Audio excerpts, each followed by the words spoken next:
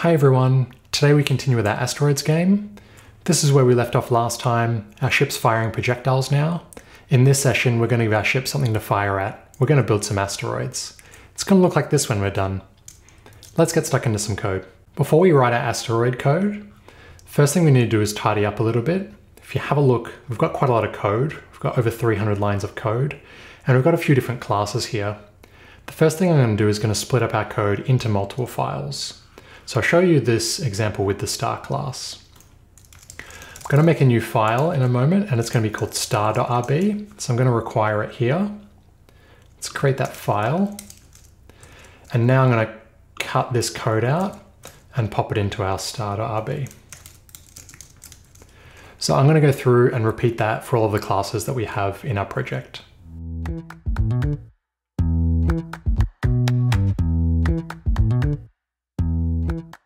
Now that our code's all organized, we're going to create an asteroid class.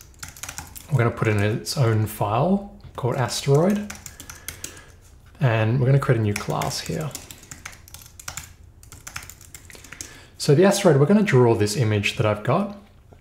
And just to note down, it is 58 by 61 pixels. So we need to pop that in. So I'll say the width is 58 and the height is 61.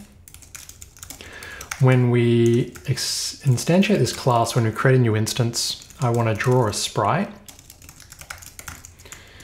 And it's going to be that file we mentioned, asteroid.png. Now we want to randomly pick a spot for the asteroid for the moment. So X position will just be random on the screen, and Y will also be random. The width is the width from above. The height is also above. And the last thing is rotate. We're going to pick a random orientation for the sprite. So we're going to pick a random degree between 0 and 360. So now that we have this class, we can draw it in our game. I'm going to create an array to hold all the different asteroids we're going to draw. And we're going to draw new asteroids when we update our game here. So I'm going to say about every 2 seconds we're going to draw a new asteroid. So I'll say if window frames mod 120 equals 0. So when 120 frames have passed, we'll add a new asteroid.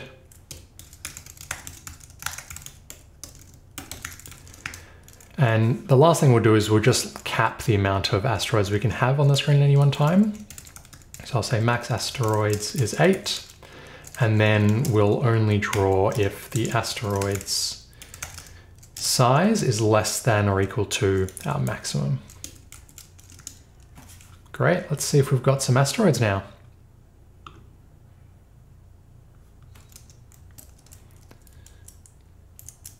So every 2 seconds I should have a new asteroid. Awesome. So they're all the same size, which we're going to change. So I think having asteroids of different sizes might be interesting.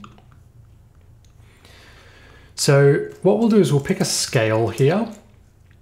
Now, I think the smallest asteroid might be maybe half the size of what we were drawing there. And the biggest asteroid might be maybe 2 times the size. So I'm going to say half is the starting scale, and then we'll pick a random number between 0 and 1. Times it by 1.5. So this will be between 0.5 and 2. And so now we'll multiply our scale here, and it means that our asteroids should now vary in size.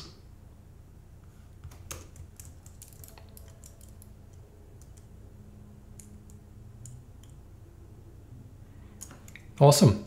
Next thing to do is the movement of the asteroids. So we're just going to pick a random direction for them to go in. We're going to create a new method here, and we're going to pinch some code actually. We've already got some other objects that move.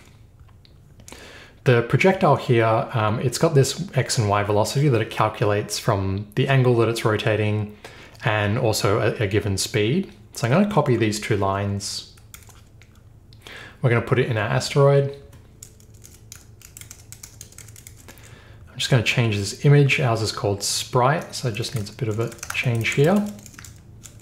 And the next thing is to set this speed. So in a on the projectile's constant on our asteroid, I want a random speed.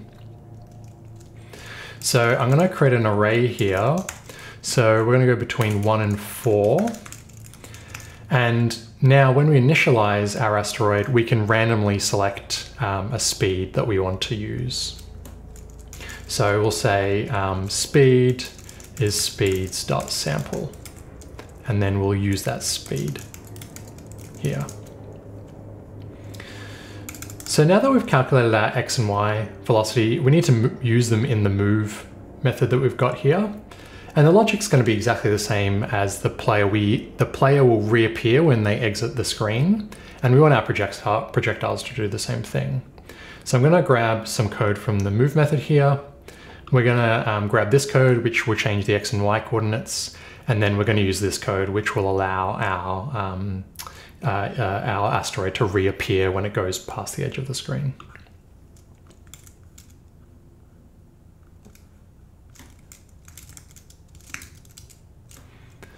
Okay, last thing to do is we need to call this move method when we want to move our asteroids. That's going to be here on the game screen.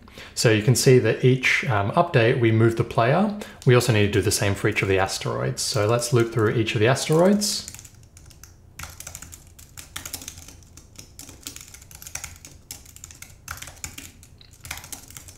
And let's move them. So let's try that out.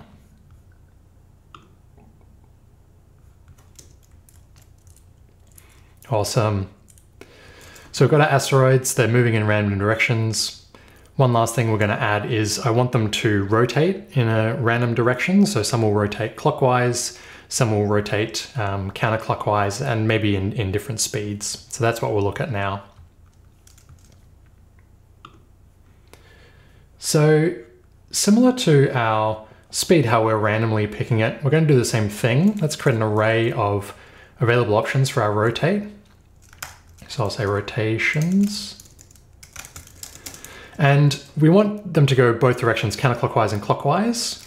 So I'm going to say between -2 degrees each update, all the way to 2 degrees per update. So that'll create an array between -2 and 2. It will include 0 as well. So some of our asteroids, 1 in every 5 of them, will not be rotating. And I think that's okay, just for a bit of variation. So we need to pick a rotation now. So we'll say rotation. And then when we move, we're going to rotate our sprite.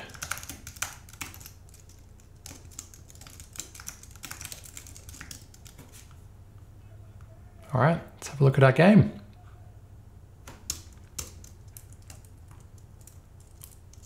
Awesome. So some will be rotating slowly, some will be rotating a bit faster, but there should be varying degrees of rotation. And I can see one there that's not rotating at all. That's all for this session. Nice quick one today. Next time we're going to be blowing up our asteroids, which is going to be great fun.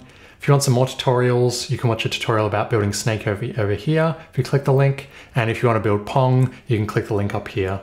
Until next time, take care.